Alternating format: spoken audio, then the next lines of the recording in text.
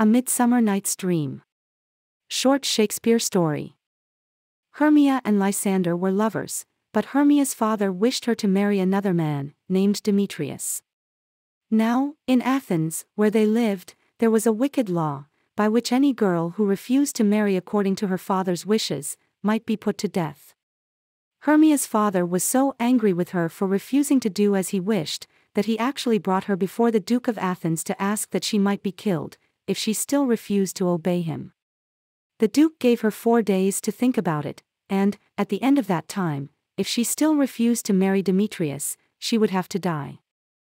Lysander of course was nearly mad with grief, and the best thing to do seemed to him for Hermia to run away to his aunt's house at a place beyond the reach of that cruel law, and there he would come to her and marry her. But before she started, she told her friend, Helena, what she was going to do. Helena had been Demetrius' sweetheart long before his marriage with Hermia had been thought of, and being very silly, like all jealous people, she could not see that it was not poor Hermia's fault that Demetrius wished to marry her instead of his own lady, Helena. She knew that if she told Demetrius that Hermia was going, as she was, to the wood outside Athens, he would follow her, and I can follow him, and at least I shall see him, she said to herself. So she went to him, and betrayed her friend's secret. Now this wood where Lysander was to meet Hermia, and where the other two had decided to follow them, was full of fairies, as most woods are, if one only had the eyes to see them, and in this wood on this night were the king and queen of the fairies, Oberon and Titania. Now fairies are very wise people, but now and then they can be quite as foolish as mortal folk. Oberon and Titania, who might have been as happy as the days were long, had thrown away all their joy in a foolish quarrel. They never met without saying disagreeable things to each other, and scolded each other so dreadfully that all their little fairy followers, for fear, would creep into acorn cups and hide them there. So, instead of keeping one happy court and dancing all night through in the moonlight as is fairies' use, the king with his attendants wandered through one part of the wood, while the queen with hers kept state in another. And the cause of all this trouble was a little Indian boy whom Titania had taken to be one of her followers.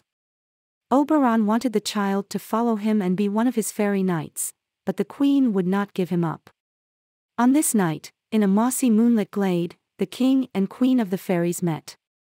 "Ill met by moonlight, proud Titania," said the king. "What? Jealous, Oberon?" answered the queen. "You spoil everything with your quarreling. Come, fairies, let us leave him. I am not friends with him now." "It rests with you to make up the quarrel," said the king. "Give me that little Indian boy, and I will again be your humble servant and suitor."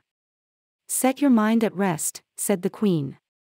"Your whole fairy kingdom buys not that boy from me. Come, fairies." And she and her train rode off down the moonbeams. "Well, go your ways," said Oberon. "But I'll be even with you before you leave this wood." Then Oberon called his favorite fairy, Puck. Puck was the spirit of mischief. He used to slip into the dairies and take the cream away, and get into the churn so that the butter would not come, and turn the beer sour, and lead people out of their way on dark nights and then laugh at them, and tumble people's stools from under them when they were going to sit down, and upset their hot ale over their chins when they were going to drink.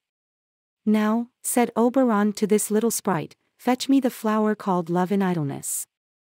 The juice of that little purple flower laid on the eyes of those who sleep will make them, when they wake, to love the first thing they see. I will put some of the juice of that flower on my Titania's eyes, and when she wakes she will love the first thing she sees, were it lion, bear, or wolf, or bull, or meddling monkey, or a busy ape." While Puck was gone, Demetrius passed through the glade followed by poor Helena, and still she told him how she loved him and reminded him of all his promises, and still he told her that he did not and could not love her, and that his promises were nothing. Oberon was sorry for poor Helena, and when Puck returned with the flower, he bade him follow Demetrius and put some of the juice on his eyes, so that he might love Helena when he woke and looked on her, as much as she loved him. So Puck set off, and wandering through the wood found, not Demetrius, but Lysander, on whose eyes he put the juice, but when Lysander woke, he saw not his own Hermia, but Helena, who was walking through the wood looking for the cruel Demetrius, and directly Lys saw her he loved her and left his own lady, under the spell of the purple flower. When Hermia woke she found Lysander gone, and wandered about the wood trying to find him. Puck went back and told Oberon what Ly had done, and Oberon soon found that he had made a mistake, and set about looking for Demetrius, and having found him, put some of the juice on his eyes. And the first thing Demetrius saw when he woke was also Helena. So now Demetrius and Lysander were both following her through the wood, and it was Hermia's turn to follow her lover as Helena had done before. The end of it was that Helena and Hermia began to quarrel, and Demetrius and Lysander went off to fight. Oberon was very sorry to see his kind scheme to help these lovers turn out so badly. So he said to Puck, "These two young men are going to fight. You must overhang the night with drooping fog, and lead them so astray, that one will never find the other. When they are tired out, they will fall asleep. Then drop this other herb on Lysander's eyes. That will give him his old sight and his old love. Then each man will have the lady who loves him, and they will all think that this has been only a midsummer night's dream. Then when this is done, all will be well with them." So Puck went and did as he was told, and when the two had fallen asleep without meeting each other, Puck poured the juice on Lysander's eyes, and said, "When thou wakest, thou takest true delight in the sight of thy former lady's eye. Jack shall have Jill, naught shall go ill." Meanwhile Oberon found Titania asleep on a bank where grew wild thyme, oxlips, and violets, and woodbine, musk roses and eglantine. There Titania always slept a part of the night, wrapped in the enameled skin of a snake. Oberon stooped over her and laid the juice on her eyes, saying, "What thou sayest when thou wake, do it for thy true love take." Now, it happened that when Titania woke the first thing she saw was a stupid clown, one of a party of players who had come out into the wood to rehearse their play. This clown had met with Puck, who had clapped an ass's head on his shoulders so that it looked as if it grew there. Directly Titania woke and saw this dreadful monster, she said, "What angel is this? Are you as wise as you are beautiful?" "If I am wise enough to find my way out of this wood, that's enough for me," said the foolish clown. "Do not desire to go out of the wood," said Titania. The spell of the love juice was on her, and to her the clown seemed the most beautiful and delightful creature on all the earth. "I love you," she went on. "Come with me, and I will give you fairies to attend on you."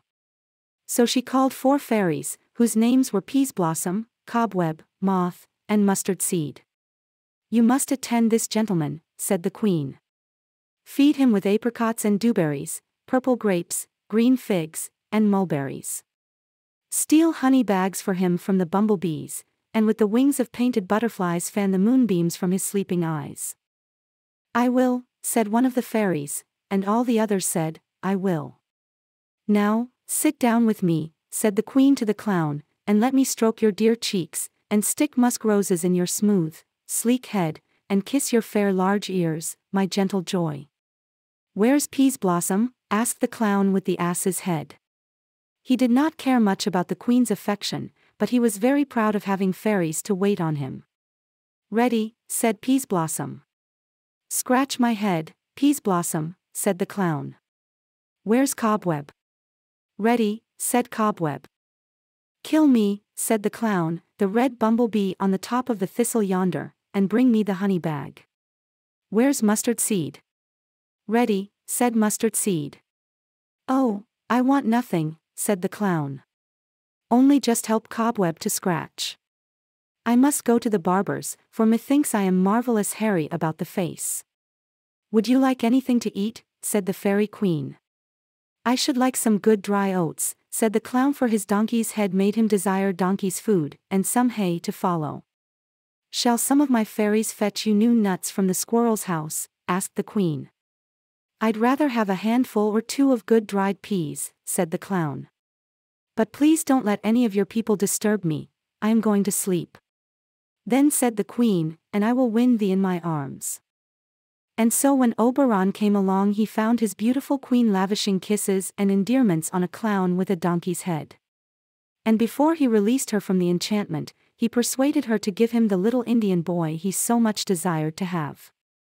Then he took pity on her, and threw some juice of the disenchanting flower on her pretty eyes, and then in a moment she saw plainly the donkey-headed clown she had been loving, and knew how foolish she had been. Oberon took off the ass's head from the clown, and left him to finish his sleep with his own silly head lying on the thyme and violets. Thus all was made plain and straight again. Oberon and Titania loved each other more than ever. Demetrius thought of no one but Helena, and Helena had never had any thought of anyone but Demetrius. As for Hermia and Lysander, they were as loving a couple as you could meet in a day's march, even through a fairy wood. So the four mortal lovers went back to Athens and were married, and the fairy king and queen live happily together in that very wood at this very day. A Midsummer Night's Dream. Thanks for watching and listening. Please don't forget to subscribe and like.